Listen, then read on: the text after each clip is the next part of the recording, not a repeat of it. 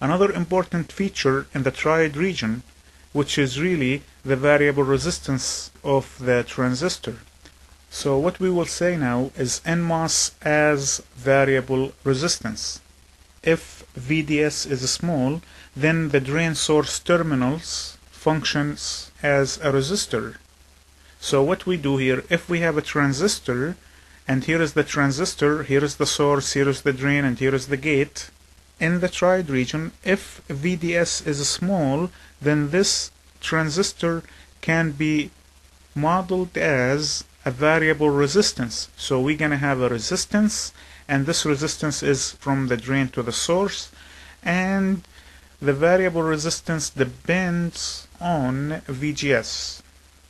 So by changing VGS, I can change the slope of this voltage current relationship. That means I can change the resistor. So now it is a voltage controlled resistor. I can change this resistor by changing the voltage.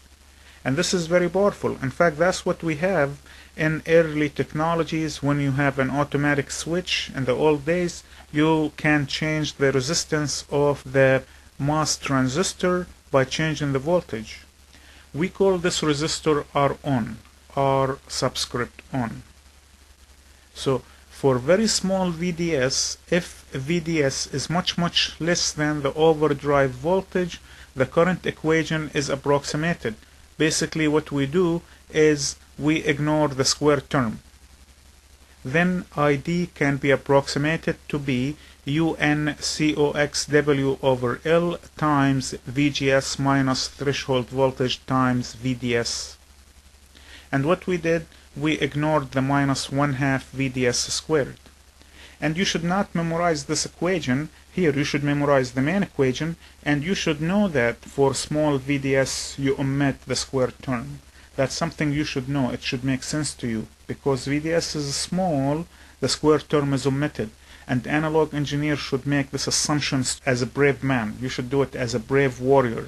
You are a brave warrior in electronics. Because these are the tactics that we use as analog engineers. We make these assumptions to begin with as a first cut approximation. We say, assume that this is neglected. How is the device will behave? Then if I added the 1/2 VD squared, how is the device will behave? How much deviation did I have? Did I make the right assumption? Is the deviation too much, or was I within tolerable error? So these are decisions that an analog engineer makes on the spot. So now we can define R-on. What's R-on? R-on is basically VDS over ID. That's Ohm's law, right? The resistance from the drain to the source, if it's a resistor, the resistance from the drain to the source is VDS over ID. This is just a DC condition, right? So it can be small signal, it can be a DC condition. VDS over ID is R-on. And when you do the substitution of the current equation in VDS, you can see that the VDS on the top cancels the VDS on the bottom. So what you have is 1 over mu n COX times W over L times VGS minus the threshold voltage VTH. And now you end up defining that variable resistance as a function of VGS. By changing VGS, you change the value of that resistance. And this is powerful. You can control that resistor. And you will be surprised how much advanced technology uses this tactic, the resistance in the triode region, as a function of VGS. So this is the way the transistor works in the triode region.